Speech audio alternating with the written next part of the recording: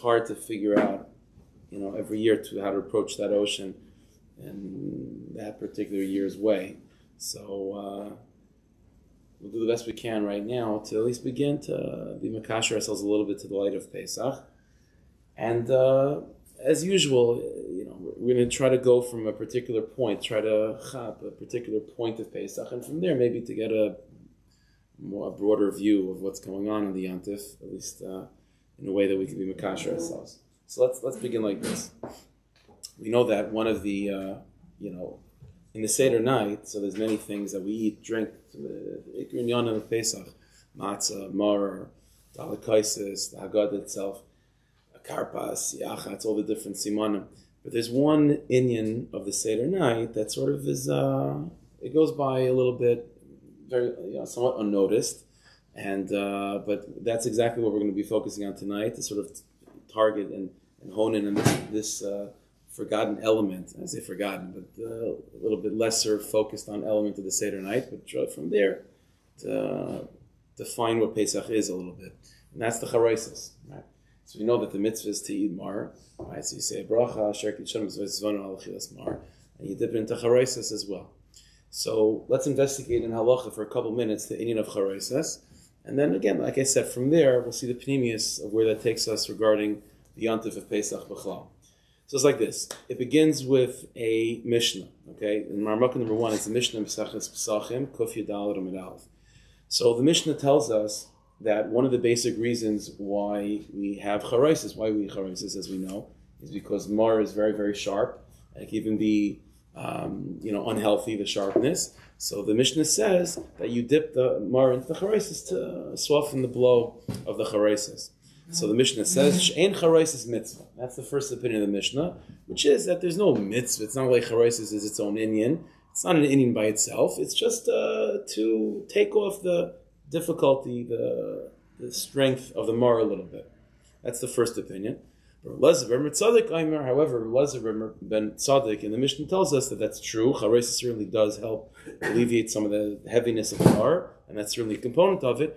But Lezer ben Tzaddik says mitzvah. But however, it is its mitzvah by itself. It does have its own kiyum. You don't make a bracha al achilas charaisis, but there's a mitzvah to it. There's something there. By itself, it has its own aspect of the Seder. So that's what the Mishnah says. But Reb Lezer ben Tzaddik in the Mishnah doesn't explain exactly what the inyan is. So in Marmukah number 2, the Gemara in Pesachim over there, also on Kuf Yudal and Aleph, asks the question, my mitzvah, so what's the inyan of charaisis then?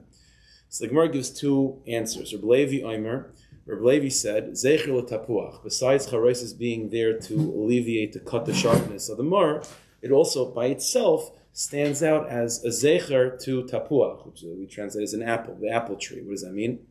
So, as Rashi and Mefarshim explain, is that this is, the pasuk tells us that Chazal, based on Psukim and Shir Shirim, tell us that we know that when Paro was making his decrees against the Jewish people, against the baby boys, so the Jewish women tried to give birth, and in private ways, in ways that were not, sort of under the radar. There wouldn't be officially part of any census or anything like that. So Chazal say that the women would go out to the orchards and give birth under the tapuach tree. And so says Reb Levi, the inyan of charaisis, which contains within it fruits, is going to be a zecher to the fruit trees that the Jewish mothers would give birth under them. So it's a zecher to that inyan of the kashayanu, I said ken yibur v'chen yifritz of Yitzias Mitzrayim. Zecher l'tapuach. Rabbi Yochanan says differently, zecher l'tit, that it's a remembrance, it's a remembering of the tit, of the brick and mortars that the Jewish people slaved in Mitzrayim. Amar Abaye, so those are the two opinions. Abaye says, Hilkach, because these are the two sides of the mitzvah of charaisis, Hilkach tzarech l'kehuye, v'tzarech l'semuche. Therefore, in the charaisis, there has to be something like acidic, something like from a fruit, corresponding to the reason of zeich l'tepuach, and it also has to be thick, corresponding to the reason of zeich l'tit. That's what Abaye says. With kehuye, has to be sharp, it has to be acidic, zeich l'tepuach. The tzarech l'smuche has to be thick, zeich l'tit. That's the thing. By the way, the Mefarshim deal with this, that tapuach, when Abaye says because of that reason, zeich l'tepuach, it has to be acidic, it's a little bit funny because an apple is not necessarily an acidic fruit. So Taisus and many Rishonim say that the word tapuach in Chazal doesn't mean apple. It's not really the way tapuach that we think of. It's actually a citrus, an esrog maybe, or just a citrusy fruit. That's really what tapuach is. So I would change like tapuach into bidvash is more of like an orange or something like that. But and again, the way we had the word tapuach is an apple, but in Chazal it's not really an apple. Anyway, so that's the Gemara. Okay. So a couple of points. First of all, if we're trying to again, one question I guess you can think of is what exactly did these two reasons have to do with each other? In other words, in the Gemara, simply it's machlokes. Okay, so Reb Levi says chareisis is zeicher tapuach as a zeicher for the pruruvu of the Jewish people, or hatzlacha in growing the houses of the Jewish people, the Beis Yisrael, and then you have Rabbi Yochanan that's zeicher latit. Okay, it's machlokes. But we know that in Pneumius, everything is truth to all. So it's an ironic thing, it's a funny thing that the same object, the same thing of Charesis is going to be a zecher to what? To the slavery of Zecher Latit, and at the same time also a zecher to the fruitfulness of the Jewish people, the development of Klal Yisrael. What do those two things have to do with each other exactly? That's number one. Number two, if we're trying to have something that's a zecher to the development of the Jewish people, the numbers of the Jewish people increasing and developing to the 600,000, why is it Zechla Tapuach? The tree that the Jewish mothers would give birth under. That's how we make the Zecher. When the Gemara says the word Zechla Tapuach, no one has any idea what that means until you Karashi. So it's not much of a good, Zikaron anyway. So of all the things, why is that the way to be mazkir, to remind us of the fruitfulness of the Jewish people? Okay, those are the questions. Okay, so let's investigate a little bit in halacha this inyan of eating charaisis. So in Marmukah number 3, there's a Rambam in Hilchos Chametz Matzah. Okay, so we're going to see a little bit what the sheet of the Rambam is in terms of charaisis, and then we'll see the pneumius where it comes from. So the Rambam says like this. He's describing how you eat mar dipped in charaisis. So he says like this: Maschil mavarach, you take the mar and you make a bracha bar priyadama, okay? V'lokech yerek, and you take the mara. Umetavel leisa b'chareisis, you dip it into chareisis. V'leichel kazayis, and you eat a kazayis of the vegetable. V'chol masuvinimai, everyone no, I'm sorry, this is not talking about mara. I apologize. This is talking about karpas. Okay, it's about karpas. The sheet of the Rambam is that we have karpas, we dip it into salt water.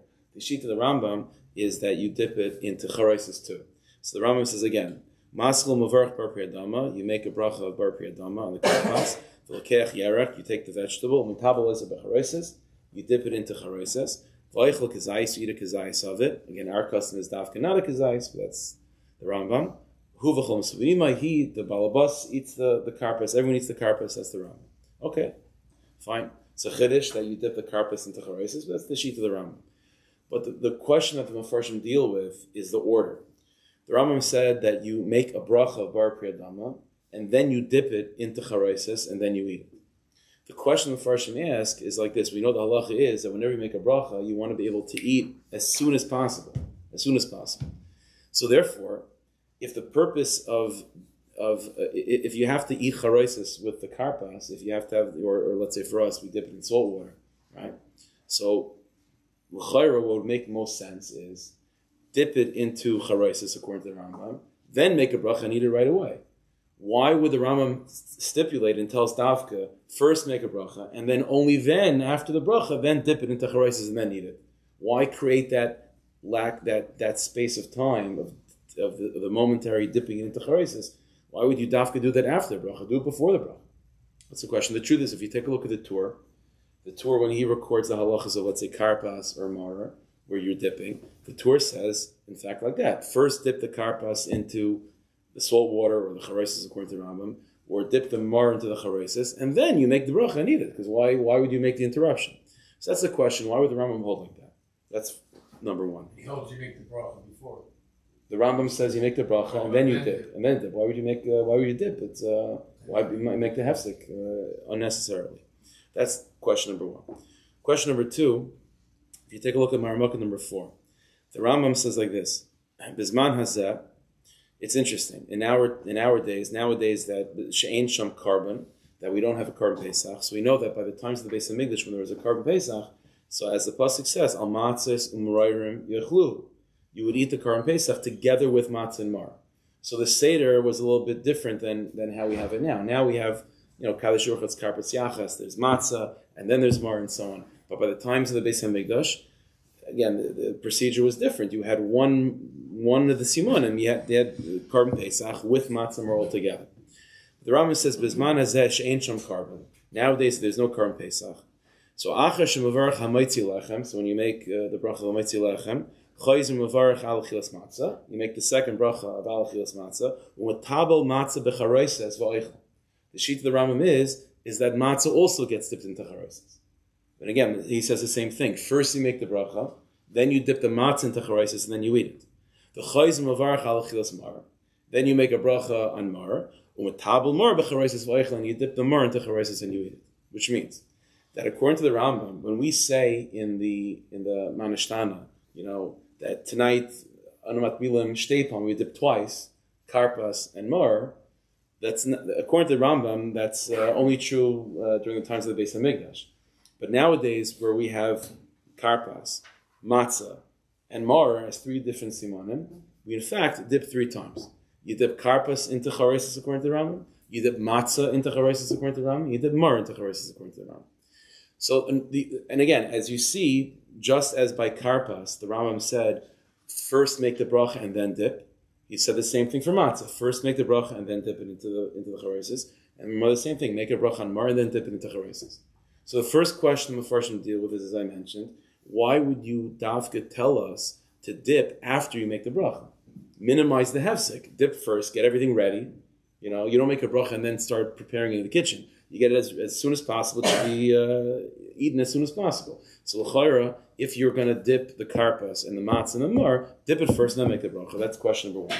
Question number two is this idea that the Rambam came up with of dipping the matzah into charesis. Like, where is this coming from? This idea, we're now being introduced that there are three dippings Pesach night according to the Rambam. There's karpas, matzah, and mar. So where is this coming from? Okay, so the way to deal with this is that really both of these questions answer each other. Let's focus on the second question first. Where is this idea coming from of dipping three times? Karpas, matzah, and mar. And davka b'zman hazeh, appreciate that, right? Because by the times of the Beis HaMikdash, where matzah and mar were not separated, you're not dipping three times. But this idea that nowadays, because we don't have a Korban Pesach, now there's three opportunities to dip by karpas, matzah, and mar, and we dip three times. Why? So Marmukah number 5, this is from a Sefer Orchos Chaim. One of the Rishonim. So he says like this: V'yesh noistim tam acher. There are those that give a reason for this inyan of dipping. Now he's not addressing particularly the sheet of the Rambam. He's talking about b'chlal, the inyan of dipping Pesach night. But the Rambam, it's very, very strong. That some people give the following explanation: Al shem hazoyes she'asu achas al mashkoif u'shtayim al shtayim mezuzas. The pasuk tells us, we know in Parshas Bay, that as preparation for Makas B'chairis, to make sure that Jewish homes, the bias of Klal Yisrael, will be protected from Makas B'chairis. So we know that they brought the Korban Pesach. And the pasuk says to take the blood of the Korban Pesach and to put it on the two doorposts of every Jewish home, and on the, what's it called on top? The lintel, yeah. To put it on the lintel, the mashkef on top. That's the three things. Now, when we imagine it just as kids, okay, so you take the thing, you just smear it along the wall, but it's not like that. Chazal understood that this was part of the avodah of bringing the Korban Pesach. By every korban, you have to take the blood and pour it on the Mizbeach. They didn't have a Mizbeach, so the Jewish home was being redefined as the Mizbeach. And therefore, just as by karbanis, by many karbanis, you take the blood and you put it on the corners, let's say of the Mizbeach, or different parts of the Mizbeach, the blood of the Korban Pesach had to be put on the doorpost and the lintel of the Jewish home. Now the rule is, when it comes to karbanis, when you pour blood on the Mizbeach and when you're smearing it on the Mizbeach, every place that you smear it, you have to dip your finger, let's say for example, that you're using to put on the Mizbeach, you have to re-dip it into the cup. So let's say I'm bringing a korban chatas and the blood has to be smeared on every corner of the Mizbeach. First I take my finger, I dip it into the cup, and I smear it on one corner. And then even if I have blood left over on my finger, I have to re-dip it and put it on the other corner. Says the Orchos Chaim, well, if the doorpost and the mashkef are seen as a mizbeach, that when the Jewish people had to pour the blood and smear the blood around their doorpost in 3 different locations, 2 doorposts and the mashkav, that requires 3 dippings. When they took the grasses and so on that they put on the first mezuzah, they dipped it into the cup of blood, put on that. The next doorpost, they had to dip again, put on the mashkav, dip again. 3 dippings. Says the Orchos Chaim, the minhag that the Rambam is recording of dipping 3 times, it's not just because eating charosis. The act of dipping is a zecher to the dipping the Jewish people did when they had to smear the blood on the 2 mezuzahs and the mashkav of their home. Therefore, that's why there's a specific inyan, says the Rambam, now that we don't have the Korban Pesach, and we have 3 different things that you're eating, at 3 different stages. You have karpas, 1 simon, matzah, another simon, mother, another simon. Well, says the Rambam, well, now we have an opportunity not just to eat charosis, but to make a zecher to the dipping that the Jewish people did when they smeared the blood on their doorposts. Therefore, this is why we're going to have charosis by these 3 simanim, by karpas, matzah, and mar. First of all, there's an inyan of eating charosis like we saw from the Gemara, but now there's going to be an inyan of dafka dipping the object, the karpas, the matzah, and mar, into charosis. So the dipping of these 3 things, of karpas, matzah, and mar, into the charosis is going to be a zecher. So the charosis itself is a zecher to tapuach, to the fruitfulness of the Jewish people, as we saw, and to the tit, as we saw from the Gemara. But now dipping the things into the charosis is also going to be a zecher to the dipping the Jewish people did to smear the blood along their doorposts. Therefore, that's why the Rambam says again, that's why we have 3 things that we dip, a zecher to these 3 dippings. And that's also why the dipping is not a hefsek between the bracha and the eating, because the dipping is part of the mitzvah itself. In other words, if the reason why you're dipping it into charosis is because you got to get charosis on the mar, okay, so do that before. That's called preparing the mar.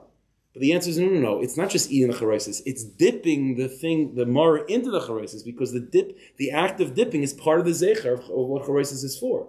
It's to remind us of that experience of dipping in order to smear the doorpost. So that's not one second. That's not a hefsek. That's part of the mitzvah itself. So that's what the Rambam says. Dafka, now that we have 3 opportunities to dip, of karpas, matzah, and mar, now the charosis can function not just as a zecher to tapuach and a zecher to tit, but the dipping into the charosis is a zecher to that dipping that they did to prepare the doorways with the blood of the Korban Pesach. And then the dipping itself is part of the mitzvah. It's not a hefsek. That's the mitzvah itself. I'm saying that the mitzvah itself is mitzvah the zecher of what you're eating the charosis for, what you're doing with it. The bracha is usually not connected to that.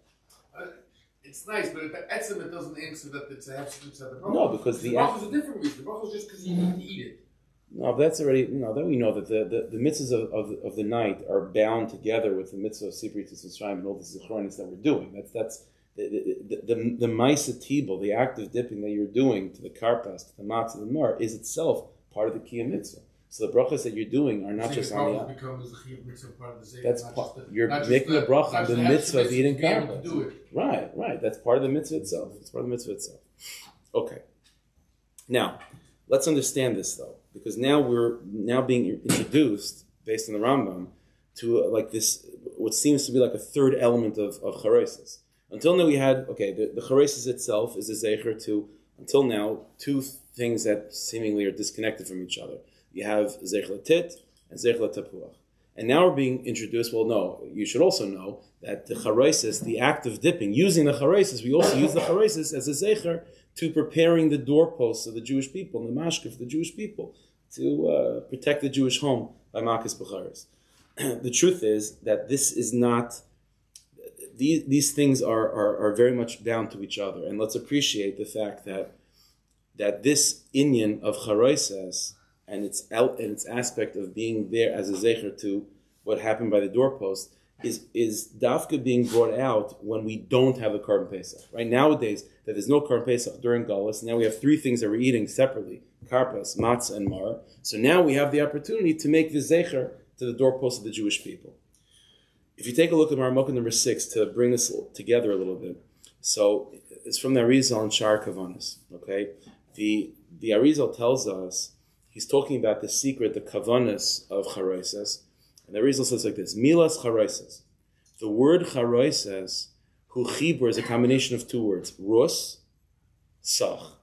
Right? Those are the two words that would be the combination coming together is the word charoises. Rus, sach. What's the significance of that? So I'll just share with you the words of the Rizal, then we'll try to explain. The Rizal says the secret of charoises is shem sholosh shemus. It's a little bit misprint. Shem sholosh shemus eke havaya eke. The Rizal says that the inyan of charoises, we know that when it comes to Yetzias Mitzrayim, there were a number of shemus hakdoshim that the Rebbeinu Shalom revealed that were going to be necessary in terms of the process of Yetzias Mitzrayim. Right? We know that Moshe Rabbeinu says to Rebbeinu Shalom, "What name are you using? What name? When I tell them that the God of their forefathers is going to take them out, what's his name?" So Hashem says, "Eke asher eke, eke asher eke," and then the pasuk then goes on to say, "Kai amar havaya." So says Hashem, "Eke sholchani eleh." So the Rizal understands that what we're seeing in Yetzias Mitzrayim is a combination of these two shemus hakdoshim, of Eke asher eke, two ekes, and Kai amar havaya and Yud Kei Vav Kei. The gematria of Eke, Havaya Eke, those three divine names altogether equals numerically 68. Okay, and that's the secret of charoises. The secret of charoises is to infuse in Rus the 68, the numerical value of Eke, Havaya Eke. That's the secret of charoises. Okay, now let's begin to unravel this. What is the inyan of Rus? Like Rus, what is Rus doing Pesach night over here? So Shavuos already we have Rus, but what's Pesach night? So Maramukah number 7, the pasuk says regarding Rus that at the end of Megillas Rus, when Rus was eventually zeichet to marry Boaz, and Boaz was zeichet to marry her, and they're building a house together. So it says like this: the bracha that the Chachamim, that the Zakenim gave Rus and Boaz was Yiten Hashem seisha habal beisacha, that Hashem should bless this woman that's coming into your house. Karachel ukuleya. Asher banu shteihem es beis Yisrael. What we're seeing with Rus is that there's an inyan. Rus is connected with the binyan of the bias of Klal Yisrael. That's the bracha that was given to Rus, that she should be like Rachel and Leah. We'll see Rachel and Leah in a moment. That Rus is given a bracha that she should be like Rachel and Leah. That what? In terms of her ability to build beis Yisrael, to build the Jewish home. So let's bring this together. Charoises begins with, as the Gemara says, one aspect of charoises is that it's zeich l'tapuach, a zeich, a remembrance of what? Of the fruitfulness, of the fact that the Jewish people had many, many children. Let's understand, in a deeper context, the children, the fruitfulness of the Jewish people in terms of pru'uravu should be seen in this terms of charoises as the building of beis Yisrael. This is the nekudat pnimis of what charoises is. The nekudat pnimis of what's happened by charoises is that it's connected with this inyan of building beis Yisrael. Beis Yisrael. That's why charoises is related to Rus, has the name Rus in it, because Rus was given the bracha and she's connected to what? Asher banu shteim as beis Yisrael. This is why charoises is related to what? To zeich l'tapuach, for the Jewish people having children and multiplying and so on, which is a development of beis Yisrael. And this is why charoises, the dipping 3 times into charoises, as the Rambam said, is a zecher to the blood being smeared on the doorpost and the lintel of the Jewish homes, protecting the Jewish homes. More than that, establishing the beis Yisrael as a mizbeach. And so that's what's going on over here, is that beis Yisrael is being developed by the charoises. And what's interesting is that the original beis Yisrael, the house of Yaakov Avinu with Rachel and Leah, where did that develop? So most of the Shvatim, except for Binyamin, the vast majority of the Shvatim were born where? Outside of Eretz Yisrael, in Golos. Similarly to what charoises is. So charoises is reminding us that at the same time the building of Beis Yisrael, zeich l'tapuach, and the dipping of the charoises, zecher to the house of the Jewish people being established as a mizbeach and protecting them from makas b'charos, and at the same time it's zeich l'tit. Why? Because when does the binyan of Beis Yisrael take place? Davka in Golos. And this is why, as I mentioned, the inyan of charois is being able to be seen as a remez to the kedusha of Beis Yisrael in terms of the house being turned into the mizbeach through the blood of the mezuzahs and the mashkav, as the Rambam said, is only possible now we don't have a Korban Pesach. When you're in Golus and you don't have the Korban Pesach, and matzah and mar are not eating together, and so now they're divided in separate simanim. So now you have karpas, matzah, and mar, 3 different acts of eating. So now you could have the karpas, the charoises being a zecher to the tefillah, to the dipping of the blood around the mashkef and the mezuzahs. Which is a zecher to what? To the kedusha of Beis Yisrael, the binyan of Beis Yisrael, and that's only possible dafka what? Dafka in Golus. If you have the Korban Pesach, right? Then what? Then matzah and mar is all eaten together. You don't have 3 things. You don't have 3 acts of dipping. And so the whole inyan of charoises, so this is what we're seeing over here, is that charoises, again, we haven't yet defined what this is. But the secret of charoises is telling us something about Pesach.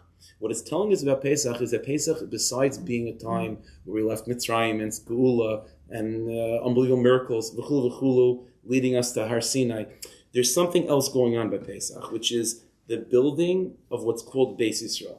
And this is how Golus Mitzrayim begins. Eila Shmois B'nei Yisrael B'nei Mitzrayim. And when the house of Klal Yisrael, which was being held together by Yosef and the Shvat in that generation, when that generation dies, so Golus begins, right? And then when the Geulah begins with Moshe Rabbeinu, so the pasuk in the beginning of Parshas Ve'era has to be miyaches, has to give us the yichus of Moshe Rabbeinu to show us where he fits in Beis Yisrael, and that's how the Geulah will come.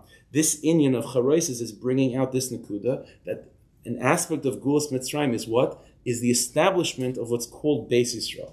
And that's what the charoises is. And the Beis Yisrael is something that Dafka develops and Dafka sticks out, Dafka in Golus.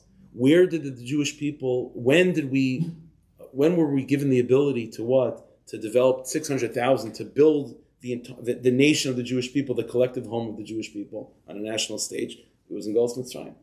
So Zeich Letet Dafka in Golus, although the Geulah comes when it becomes clear that the Jewish people are one big happy family, but that big happy family, we might only notice it, when the Geulah begins to unfold. But when we look back, the happy family has been developed dafka in Golus, right? Because before Golus, the Jewish people were not multiplying like crazy. It wasn't happening like that. So the Jewish people multiply like mamish, miraculous way, dafka in the oimek, in the depth of Golus. And the Geulah are realizing, wow, we have a bias now. We have a Beis Yisrael now. This isn't just individual people. There's mamish a collective nation. There's a collective house of the Jewish people. So again, we're going to explain what this means in a moment. But this is the nekud of what's going on over here. The Pesach is a Yom Tov, which is a time that Beis Yisrael was solidified and sanctified, and that's what charoises is about. You follow this? So that's what charoises is. Charoises is again zeich l'tapuach, which is the development of Beis Yisrael. It is a zecher to the house of the Jewish people being sanctified as like a mizbeach and being protected by Makas B'charis, that's Beis Yisrael. And all of this takes place when, Dafka explains, Zeich Letit, Dafka in Golus, that's when Beis Yisrael develops. And that's when Dafka in Golus, we don't have the Korban Pesach, that's when we now have the opportunity of making a clear zikaron for the Hazoyas, for the dipping that took place to establish Beis Yisrael as a Makom Kaddish. That's what's going on. Is that Rizal? Is he including the Pshat of the Rambam, or that you're? No, he doesn't reference the Rambam. So that's where it's coming from. Yeah. And why of all people is it Rus? Okay, so we'll see. So the truth is, Rus obviously is famous. Obviously, when we think of Rus, our immediate thing is we go to Malchus Beis David, which is also we call Malchus Beis David. Now, by the way, if you think about it, this is a major theme of the building of Beis Yisrael is something that's very much connected. Once you notice it, it's once you think about it, it's very much there. The pasuk Mashal says that Shifra and Pua, right? Miriam and Yocheved. So Shifra and Pua, the pasuk says that they were told to kill the boys and so on. But Tireni Amiyadis Esrelikim, they feared the Rebbeinu Shalom. They didn't listen to Par. V'yas lahem batim, and the Rebbeinu Shalom pays them back, rewards them with homes, with batim, with Beis Yisrael. As Rashi says, Beis Kahuna and Beis Malchus come from them. And so this inyan of the Miyaldas being a major component in terms of it's one of the only things that the pasuk goes out of its way to talk about in terms of Golus Mitzrayim. It talks about it on a very broad scale, the difficulties and the slavery and so on. But of all the particular stories, The stories about Moshe Rabbeinu, we understand. He's the major player in terms of the Geulah. But this is a little bit of a side story over here, that the Mialdis did not kill the baby boys and so on. And so, obviously, it's related to the general story. But this sticks out in terms of the Yaslam Batim. That's a major component. That's what Golas Mitzrayim is. It could be the Chazal say why she called Rusha also in this layer, she Bora Kodesh she Tishpoches, since that's the whole Indian of the Shem Tishpoches. So Rus is the. What is the Indian of Shir Tishpoches? Because that's what we're doing on Pesach by night. Because we're busy thanking Hashem because He took us out. Right. Okay, that's more, by Chris Yamsov, Okay, so we'll see. Maybe we'll see if that connects. Okay, so but now let's understand what does this mean, Beis Yisrael? That's the question. What does it mean, Beis Yisrael? Now, to unravel that, we have to focus in more on Rus, because Rus, as Charesis indicates, the word Rus is not just stam a lady, as the pasuk says at the end of Megillas Rus in Marmukah number 7. Yitin Hashem es isha haba'al beisacha, that this woman that you gave a bracha to Boaz, that this woman that's coming into your home, kerachel ukaleya asher banu shteim is Beis Yisrael. What's clear from the pasuk is that this inyan of Beis Yisrael, the development of Beis Yisrael, which is Rus's inyan, and that's what Charesis is about. The way Beis Yisrael is developed is dafka when there's a yichud, when there's a union between Rachel and Leah. Asher banu shteim is Beis Yisrael. Only Beis Yisrael can be developed when it's through both Rachel and Leah. And by the way, this is a major also component in the Kavanas of Seder night. I'm not going to go through exactly where and how, but part of the Kavanas of Seder night is to unite Rachel and Leah. Certain Shemus HaKadoshim which are more related to Leah, certain Shemus HaKadoshim which are more related to Rachel, part of the Seder night is to integrate them and not to separate Rachel and Leah, because that's a major aspect of Pesach night, which is about developing what's called Beis Yisrael, which is only possible when there's a yichud of Rachel and Leah. Rachel and Leah both have to be united in order for Beis Yisrael to be developed. And this is a secret of Charesis. So the secret of Charesis is what? Is the building of Beis Yisrael. This is not, and Rus, let's go back, this is why Rus is being hinted to in Charesis. Not just because it happens to be, there's a pasuk regarding Rus, which talks about building Beis Yisrael. Rus, the neshama of Rus is the neshama that unites Rachel and Leah. That's why Rus was given the bracha of what? Of building Beis Yisrael. Therefore, she's the forebearer of Malchus Beis David, the kingdom of the Jewish people that unites all of the Jewish people under one Malchus. David HaMelech's job is not just to be a king over Yehuda or over Yosef. David HaMelech's job is to be the king over all of Klal Yisrael, both Rachel and Leah. And Rus, who's the great grandmother of David HaMelech, her inyan is what? Is to allow the Jewish people to have a full development bias, and Beis Yisrael means Rachel and Leah together. So therefore, to really unravel this and to understand what Beis Yisrael is and why is this so important when it comes to Pesach, so we have to then investigate what does Rachel and Leah mean, and what does it mean to bring them together. Okay, so there's many different ways we could go about this, but tonight we'll go in this particular way. In the Zohar Kodesh we find that Rachel and Leah, the Zohar Kodesh uses these terms. I'm sure you're all familiar with this as well. Leah was not just a person; she's a bechina. Leah is a reality in the world, in every Jew. Leah Imenu is called Alma Diskasia, the hidden world, and Rachel Imenu is called Alma Disgalia, the revealed world. There's many ramaz in this, many hints to this. Leah Imenu, Yaakov Avinu did not see right away her inner beauty. She's the hidden world. Rachel Imenu was more obvious. Her beauty was more on the outside. She's the revealed world. Alma Diskasia versus Alma Disgalia. Now these two realities, these two aspects of creation, what's called the hidden world and the revealed world, in our context for tonight, there are two worlds that are more familiar to us, the terminology, but it's also related to this. Olam Haba and Olam Hazeh. Right? Olam Haba, that's called the hidden world. That's called Alma Diskasia. What's Olam Haba? Okay, after a person passes away, it's Olam Haba. After Mashiach, whatever. It's not so much the point of when the official time of Olam Haba begins. But Olam Haba is whenever you want to say Olam Haba begins, it's definitely not now. It's either after a person passes away, after Mashiach, Chiyas HaMesim, whatever it is. It's Olam Haba, it's the world to come. The world that we don't see, the world that is yet to come. And then you have Olam Hazeh. Olam Hazeh means the world that you can see. Zeh always is a word that you use when you could point to something with your finger and say, thus is this. Olam Hazeh will be Rachel, And Olam Haba would be Leah, right? Leah is the hidden world, that's Olam Haba. Rachel is the revealed world, the beautiful one, that's Olam Haza. So we have these two worlds. You have Olam Haba, you have Olam Haza, and as we know, the Rebbeinu Shalom put us in Olam Haza, and very often we get caught up in Olam Haza. But on the other hand, we also know that our Ikra Avoid is what? Is to do things in Olam Haza in order to be Zachet Olam Haba. That way of thinking, though, is separating between Rachel and Leah. So you have Rachel and Leah, you have Olam Haza and Olam Haba. And the Avoid of Pesach night, through, as it's revealed in the secret of Charaisis, is what? Is to be Makash ourselves to the Kedusha of Rus, which means to unite Rachel and Leah.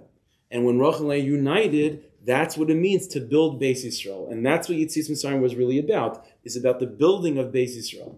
Now that you have Beis Yisrael, you could have a Har Sinai, you could have a Mishkan, but Beis Yisrael needs to be developed. And to build Beis Yisrael, you need the secret of Rus, you need to unite Rachel and Leah together. So what does it mean to unite Olam Haba and Olam Haza? What does that mean? And appreciate this, and again realize, and this is dafka capable of happening, possible to happen, dafka in Golos, primarily in Golos. Again, remember, just as the Beis Yisrael, just as the Jewish people were developed, and that's what Zecher L'Tapuach is about, and that's what the dipping of the Charesis is about. But it all happened dafka during the Golos Mitzrayim. That's when you had the development of Beis Yisrael on a national level, and that's why Charesis is also Zecher L'Tet. And so too, in our context, the ability to unite Rachel and Leah, which is what Charesis is about, which is what Pesach is really a celebration of, that development, that ability to unite Rachel and Leah is dafka happening in Golos.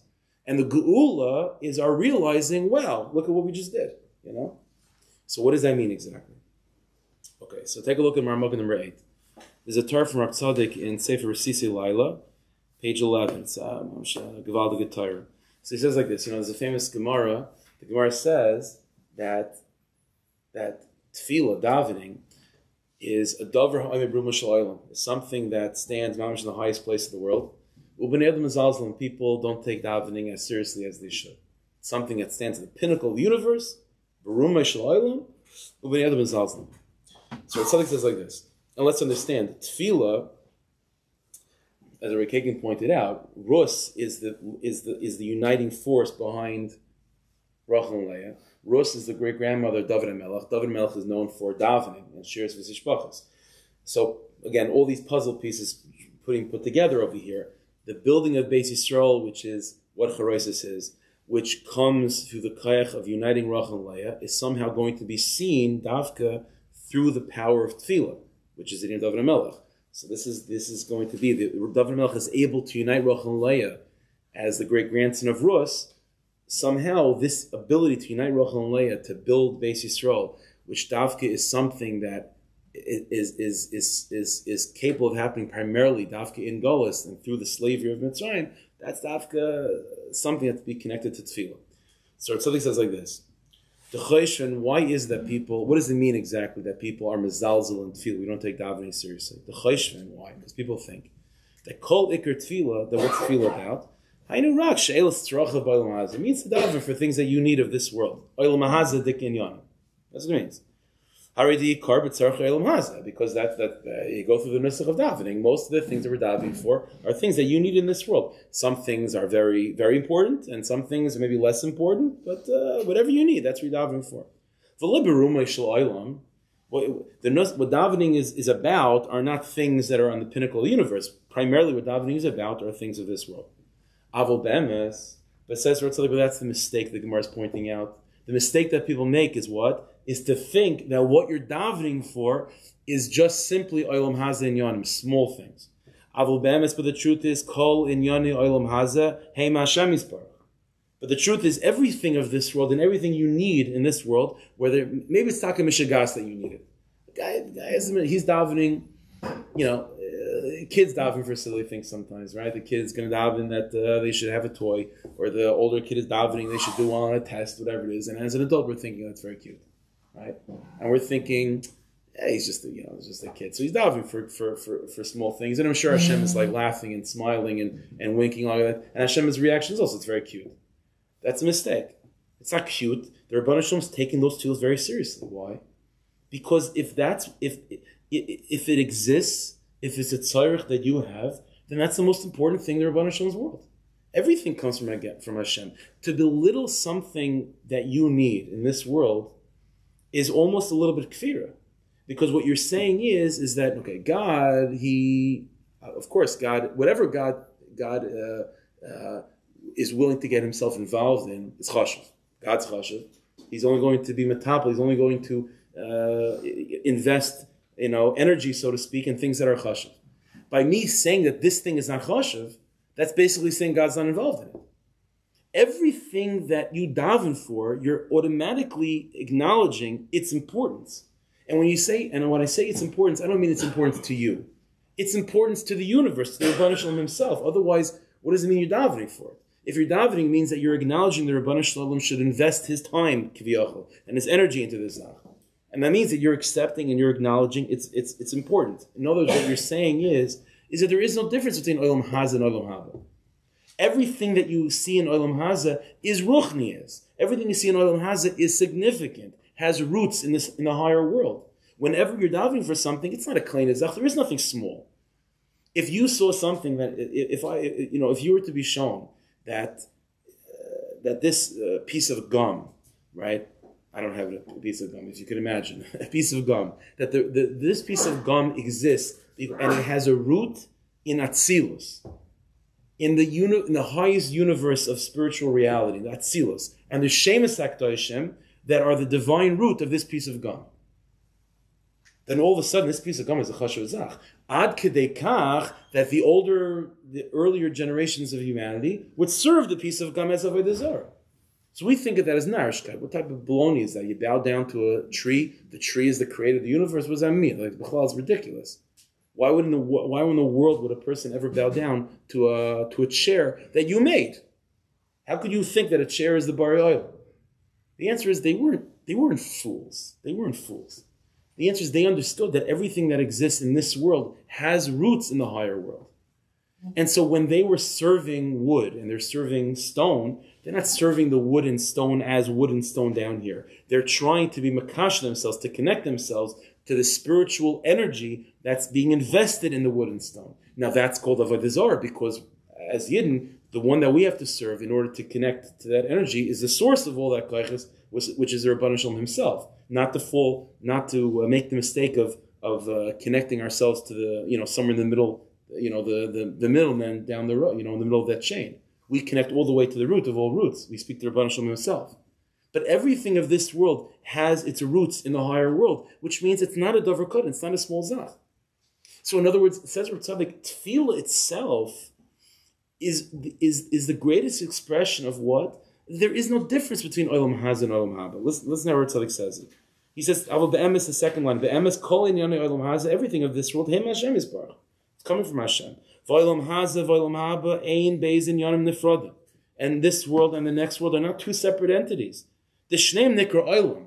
You think about it, they're both called the word Olam Hazeh, this world, Olam Haba, the next world. It says Ritzadik, Shem Olam, when you say the word Olam, Ratzalamer Kol Bayrim, Kol Bruim, Vinyane Ha'olam, Nichol Hazeh. The word Olam is all inclusive. Olam means everything. Olam means the entire creation. So how could there be Olam Hazeh and another Olam Haba? The word Olam means everything. The answer is Olam Hazeh and Olam Haba don't mean two separate universes. All there is one creation. All there is one universe. But that one universe is experienced in two separate ways. You could experience the universe as Zeh, or you could experience the universe as Olam Haba. But in truth, that's only your perspective. It's because we have psychosis, we're mentally unhealthy, and we experience things just as Dvarim Gashmi. But that's our problem. It's not the truth. And whenever you davening is trying to cure you from that mental illness of being able to remember the fact that everything of this world is something bigger than what your eyes see. This is where it is. This is what it means, Beis Yisrael, the house of the Jewish people. What's a house? A house is where everything goes to ultimately reside. When you're traveling, it means you're not home. When you're home, it means that's where you're supposed to be. Building Beis Yisrael means establishing this world, defining the place of menucha, the place where everything has its final destination. And where is that? Not some other universe of Olam Haba. And it's not just purely the Gashmis of Olam Hazeh. It's the same thing. The development of Beis Yisrael is itself the union of Rachel and Leah. When you have everything of this world as to the extent that we could see it and define it as what? As just a reflection of its spiritual root, then that's what's establishing it as existing. That's what establishes it as its place of resting. You're giving it a bias, understand? Giving a bias. Because as soon as you look at things simply as in a physical sense, that it's just a piece of gum, then it doesn't have a bias. Because then already you're saying that it's just transient. You're saying that it's on the road towards its ikr place of menucha, which is Olam Haba. And when is that going to be? Who knows? The journey is going to take who knows how long to get to that place that doesn't exist as its own entity. To give something a bias, to give something a place of resting and say, oh, it's at home, that comes with recognizing that that Olam Haba and Olam Haba is the same thing. By defining Olam Hazeh and Olam Haba as the same thing, then that itself is building a bias for reality. Then finally reality is able to reside and say, oh, finally I exist, I can be here. Instead of constantly thinking that, no, I'm not really supposed to be here, I'm waiting for this future that I don't see, that I'll never see. And you can keep on waiting forever and ever till this universe of Olam Haba, it's right now. That's what Olam Hazeh is. Olam Haba and Olam Hazeh are the same thing. And as soon as we can begin to realize that everything of this world has a spiritual root, and that's what's enlivening it right now, then you're not chasing ghosts. Then you actually are giving something its existence. This is the greatness of the Jewish people. This is the celebration of Pesach. The celebration of Pesach is the realization. Let's put it this way, in order to receive the Torah on Har Sinai, what's the Torah about? The Torah is about giving you mitzvahs ma'asos, about giving you physical mitzvahs to do. If the purpose of life is to connect, is to escape Olam Hazeh, and to find and to get into this other alternate universe, this unknown, mysterious, ethereal, untouchable, that no one's ever seen, called Olam Haba, then you know what? Then I don't understand how physical tefillin get you there. And how in the world can physical Shabbos candles get you to a place that's intangible? The answer is, that's not what Torah mitzvahs are about. Torah mitzvahs are not about ways of leaving Olam Hazeh and finding this mysterious, ethereal reality that's called Olam Haba. If it's not Olam, Olam Haba disconnected from it doesn't exist. The Rebbeinu Shalom created one universe, and one universe alone, and that's the universe we live in. But this universe is not superficial as our eyes see it. Olam Hazeh is a description of the only universe that exists as you see it with superficial eyes. Olam Haba is the only universe that exists when you see it with more spiritual eyes. But all there is this universe. And therefore, when the Rebbeinu Shalom gave us mitzvahs ma'asos are the tools that exist within this universe to allow us access to the deeper elements of this universe, and to allow ourselves to experience reality as it truly is. And the hachana to this, to prepare the Jewish people, what? To stand by Har Sinai and to receive those instruments and those mitzvahs ma'asos. What happened by Pesach is the development of Beis Yisrael, the unification of Rachel and Leah, the Jewish soul being reoriented in such a way where it's able to see this world as the bias, as a place of menucha. How could this world be the place of menucha if this world is simply a doorway, a prosdor, a hallway to get to some other place? Then this world is not a bias. Then the Jewish people can't be called a nation that's called Beis Yisrael. To say that we are Beis Yisrael right now means that this place is the base of menucha. This is the place of restfulness. This is where it all is. What does that mean? So it means it's just table and chairs. It's just that. It's about seeing this reality as it truly is, which is an Olam Habadik reality right now. That's what's called uniting Rachel and Leah. That's the Avodah Pesach night. And this specifically takes place through tefillah. Because since davening requires a person to speak to the Rabbanu Shalom, you're speaking to the Infinite One Himself about everything that you need of this world, that means that you're already reorienting yourself, whether you're cognizant of it or not. You're defining, you're establishing that what you're speaking about, which are mamish klein ezach, small things, but you're speaking to the Rabbanu Shalom about these small things, which means they're not small anymore. So it says for tzaddik like this. What's the difference between Olam Hazeh and Olam Haba? Zeh nikra hazeh. Olam Hazeh is called Olam Hazeh. Perish hanigulayin. That's called the same universe. Looking at it superficially, we call that Olam Hazeh. V'zeh nikra haba. But the same universe, seeing it from a more opinionistic perspective, for what it truly is, that's called Olam Haba. Perish hanela. Therefore, everything that a person needs of this world, things that obviously the Rebbeinu Shalom created and you're asking Him to create for you, that are needed for the person, they don't exist on the bottom of the world. They exist on the pinnacle of the olam.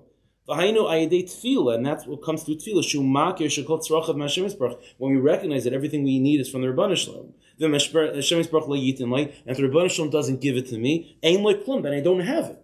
So that means that the bubble gum that I'm davening for is mamish a real mitzias. And it has a place of menucha. It has a bias to reside in. It's not just a transient piece of matter that it's on its way to nothingness. It exists. It's real. It's real. That's what Yetzias Mitzrayim is about. It's about giving birth. It's about developing Beis Yisrael, which is mitzias, real reality. Real reality. This is why Chazal say, there's machlokes in the Gemara whether the world was created in Nisan or Tishrei, right? So, El Veil Der L'Kim Chaim, on some level, Taisus talks about it, on some level the world was created both in Nisan and Tishrei. So listen, I understand.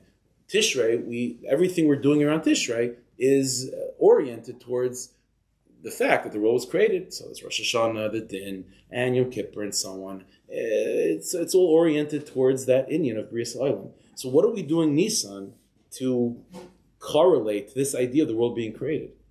The answer is this is what it means the world was created. The creation of the world in Tishrei still allows room for this mistake of there being a divide between Olam Hazeh and Olam Haba. But the creation that takes place in Nisan is a creation that solidifies that everything is the same dimension. It's all the same olam.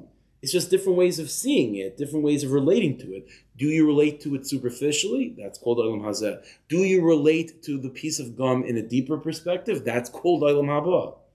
And so the whole Inyan of Pesach night, which is the redemption of the Jewish people, leaving Mitzrayim and establishing, as we've been saying, emerging out of Mitzrayim as a fully developed Beis Yisrael, that itself is what it means to establish the Rebbeinu Shalom as the creator. The creator of what? The creator of a reality that exists, as opposed to thinking that there's Olam Hazeh and Olam Haba separately. When you think of Olam Hazeh and Olam Haba separately, then nothing really exists. Olam Hazeh is on its way out, and Olam Haba is this universe that no one's ever seen and no one knows about. So what is there already? There's nothing. But now that you have Nisan, which says, no, it's all the same thing. It's all the same thing. Ruach and Leah are united. It's one Inyan. So now you have a real Metzias.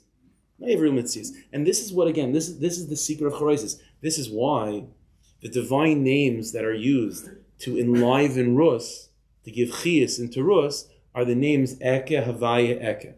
By the way, the gematria of the name of those three names, Eke, Havaya, Eke, 68, which is the gematria, that's the Sach Rus, that's Choraisis.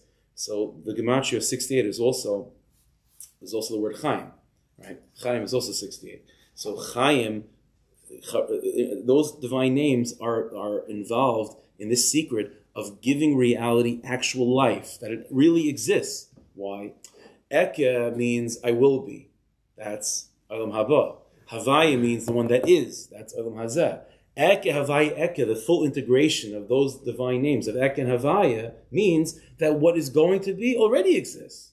Instead of Olam Haba being a place that is yet to come, it's right now. It's just a matter of perspective. This is what it means that Yetzias Mitzrayim is taking place with these divine names. Because the secret of Yetzias Mitzrayim is what? Is the building of Beis Yisrael. And this Dafka comes out during Galus. Take a look at the end of Reb Tzaddik, just to finish off this piece. So he says like this, second to last line, Hagolius v'hayisurin hurak al zeh. And this is the ikar purpose of Galus. What's the ikar purpose of Galus? What happens during Galus? What happens during Galus is, Rachmana litzlan, everything we need is taken from us. and we have no choice but to ask Hashem for everything. Why would the Rebbeinu Shalom do that? Because the Iker, because that's exactly what the Rebbeinu Shalom wants of us during Galus, is to daven for everything. Well, we have no choice but to daven for everything. You have to daven for your life, you have to daven for your parnasa. When Mashiach comes, Hashem, you need to daven for parnasa. It's forever. Just like by Shlomo Melech's time, everyone was super wealthy. But davka now that it's not like that, you have to daven for that stuff. You have to daven for refuahs, you have to daven for shidduchim, you have to daven for children, you have to daven for your kidneys. Why?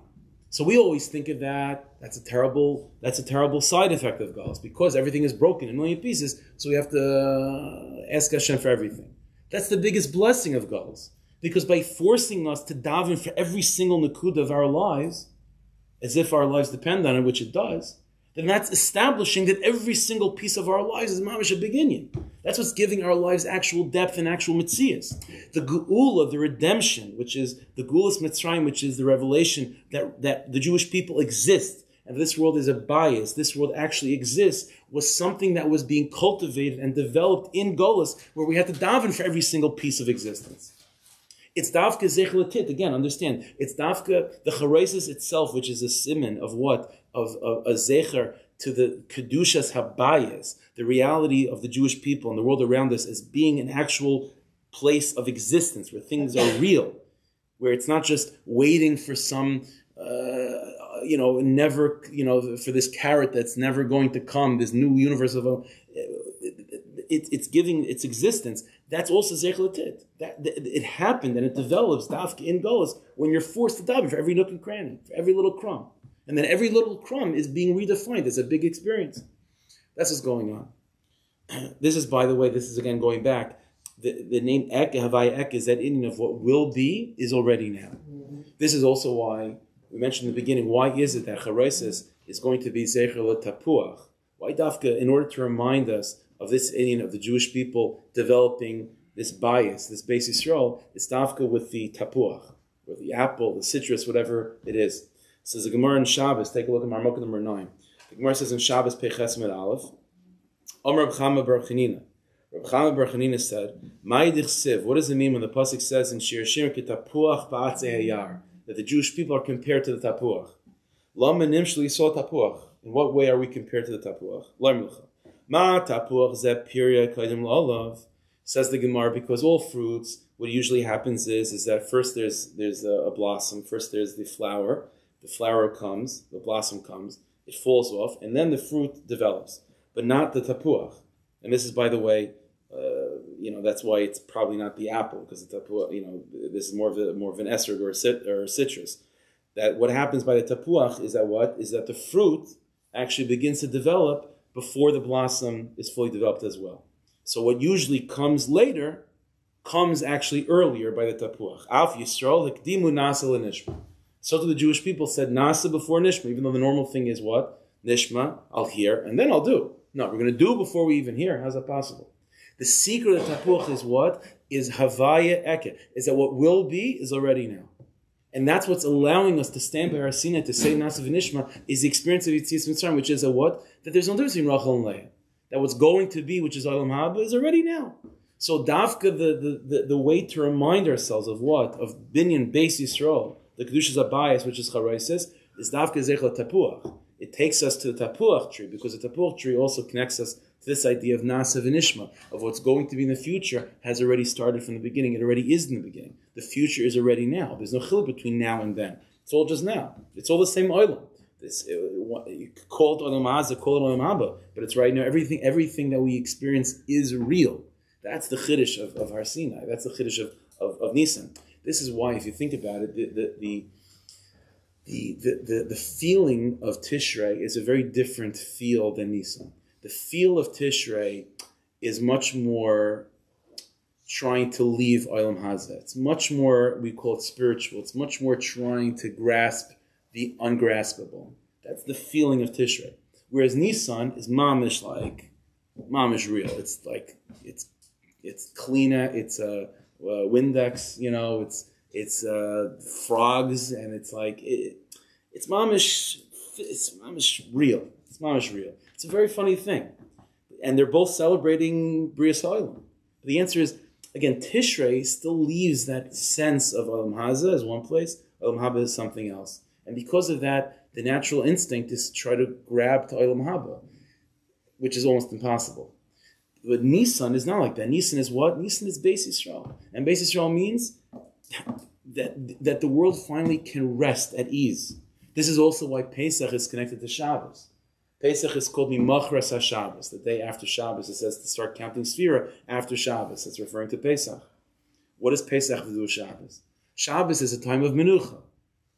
Pesach is the Menucha of the entire universe in a certain sense. If the universe can finally rest assured that it exists without thinking of itself as just a hechatimsa to get to another dimension called Olam Haba. No, this is it. You're good.